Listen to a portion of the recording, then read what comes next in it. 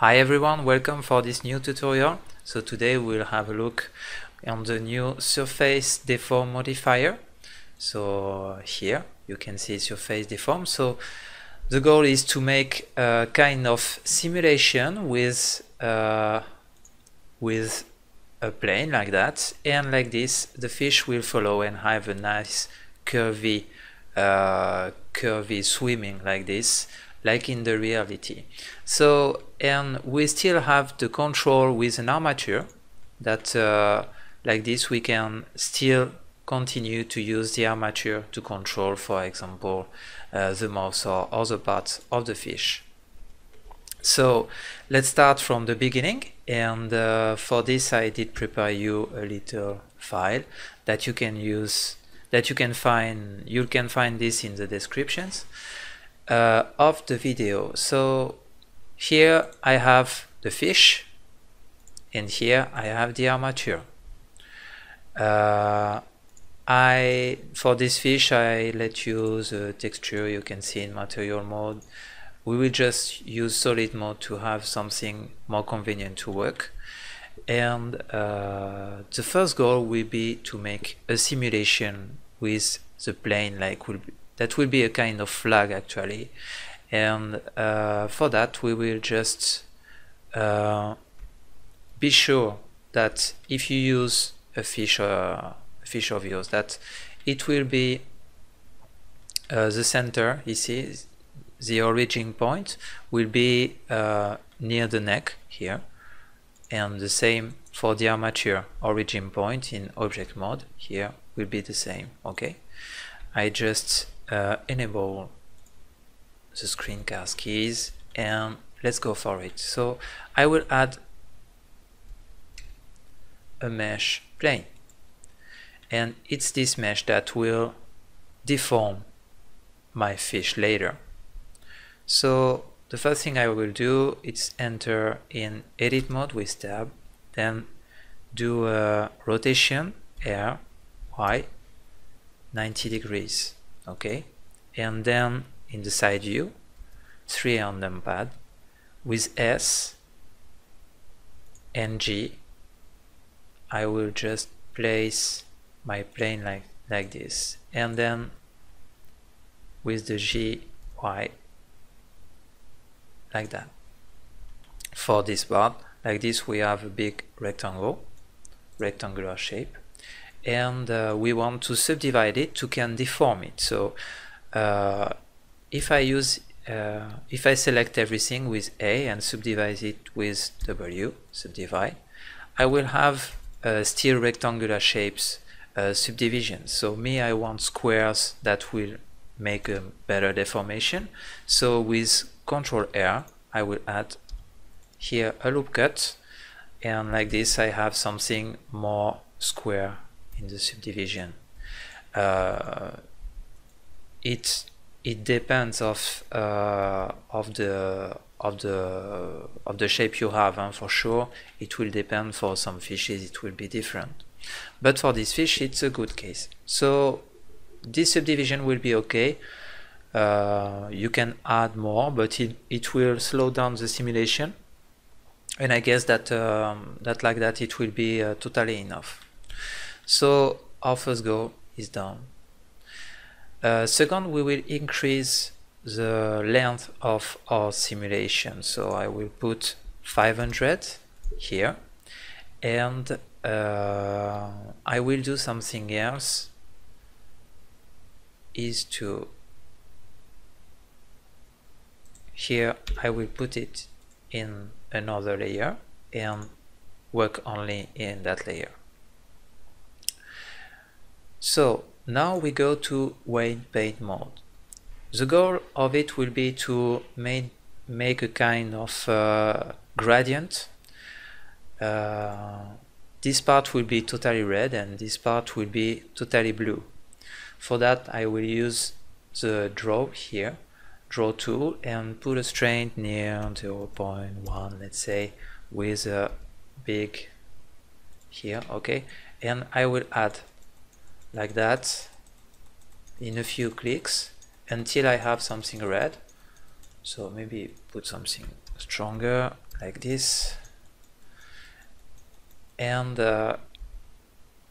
with a big tool like that, just add a kind of nice smooth gradient. Something like that will not be that bad. So we have this. What we did when we create that is that we add a new group of vertex groups, and this group we can call it already cloth, because we will use it for a cloth simulation, and that we make something like a flag. So this part is red, this part is blue, and we have a kind of gradient between two, and it will be okay for that. So I come back in object mode, and I will go to my simulation panel here and go to cloth. My preset will be silk because it's good to make a kind of flag simulation, and I will use a pinning, because if I start my simulation with Alt A now, you can see that all my geometry will go by the gravity, and it's not what I want. So I will use the pinning, and the pinning I will use the vertex group I did create, and the vertex group, the name is cloth. And now if I use that, so you see that only the part of the blue that we did paint is affected. So this is what we want. Now I will try to make something more like a flag in the wind. So I will use some wind. Let's go and let's add a force field wind. Then we move it there with a RX90 minus, okay, negative. We will place it just in the beginning of the flag like that, and with a strength of 10 and a noise of 10. Okay, it will be good like this. Now we can start to animate a little our flag, because I will remove the gravity and put it to 0. Like this, where the flag is not will not be deformed by the gravity, only by his movement and the wind. So if I launch my simulation now, I have absolutely nothing, because no gravity, and my flag is perfectly aligned with my wind.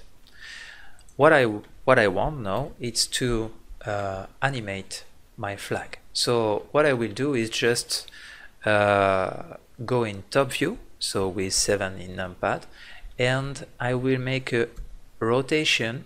I will keep first and insert a key without any rotation.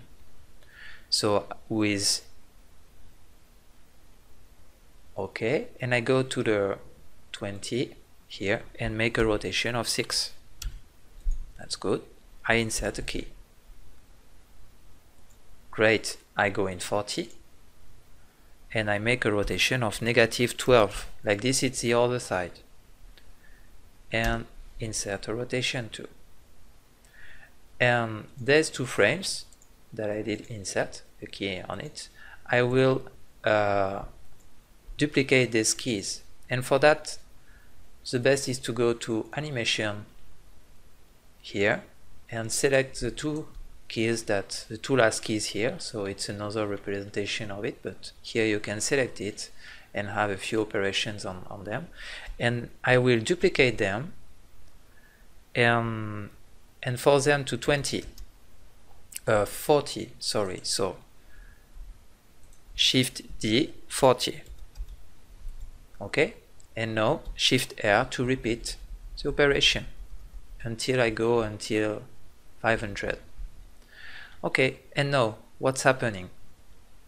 If I launch the simulation with Alt A, I have a nice curvy shape in the end of my plane, like a swim.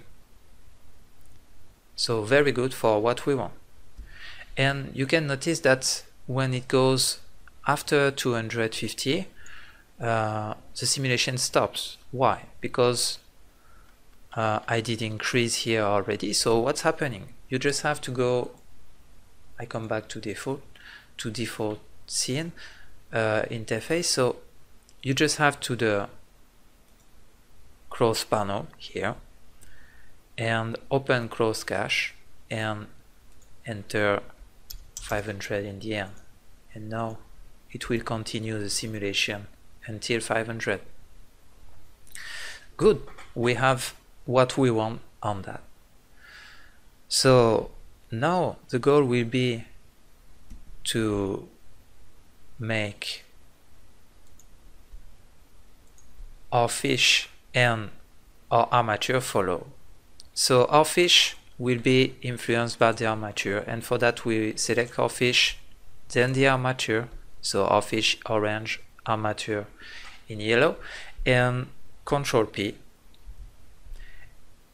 and we will make an armature deform. Okay, it means that now if I go to pose mode with Control Tab into the armature, I can deform my fish and animate it separately. So this is good. This is what we want. And we want to here. So if you work with your own fish, you will have this. Me, I just have a mirror modifier to my fish into my fish. So something very simple. And our armature here. And we will add a modifier that will be the surface deform. The surface deform will be here, but if we make our surface deform and that our fish will not follow the rotation of it, it will be a problem. And what we want is to make our armature parented to this. So I select my armature, then the plane, and Control P, and set parent to object. And then after, I just have to use my surface deform and select here with this and select a plane. That will be the object that will deform my fish. And I will put this surface modifier just before the armature modifier.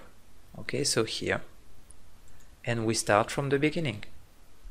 And now nothing happened yet because we didn't bind the surface deform. I have a little delay, so I do Control Z. Yeah. Okay, so this operation to make the parenting, so has to be in the 0 frame. If not, you will have a kind of delay and it will not be good. So I make my parenting again, set parent to object. Okay, that's good. And now I can add this there, add this there, and I just use bind, as I said. And normally everything will follow. So if we see only our armature, we see that the rotation follows, okay, because she's parented to the plane, and we see that our fish follow too, and with surface deform it works with this. And what is good with this kind of settings is that you can still use armature on it. So it means that separately you can still add some animations, like for example close the mouse or things like that. So I will just make a simple animation on it. So insert a key on the first frame on rotation, okay, and then go on the frame 10 and make a kind of rotation for that. Air, and Control C, Control Shift V to have the same pose here in the other side. Okay, and there just close the mouth. Okay, let's say something like that. And so here and that, I insert a key tool of rotation. Same thing like before, I go to animation panel, select the two keys that I did inserted, and Shift D 20 and Shift R until everything is filled. Okay, good. Now what's happened? I come back to my default here, and you can see that everything is following. So I still have my deformation here, and I still have the influence of the armature at this place. So a really good setting to add a nice curvy swim to your fishes, or it can work with snakes or other things like that. But with a fish, it's really a good setting to have something realistic. So this is the end of this tutorial. I hope you did enjoy it, and see you later.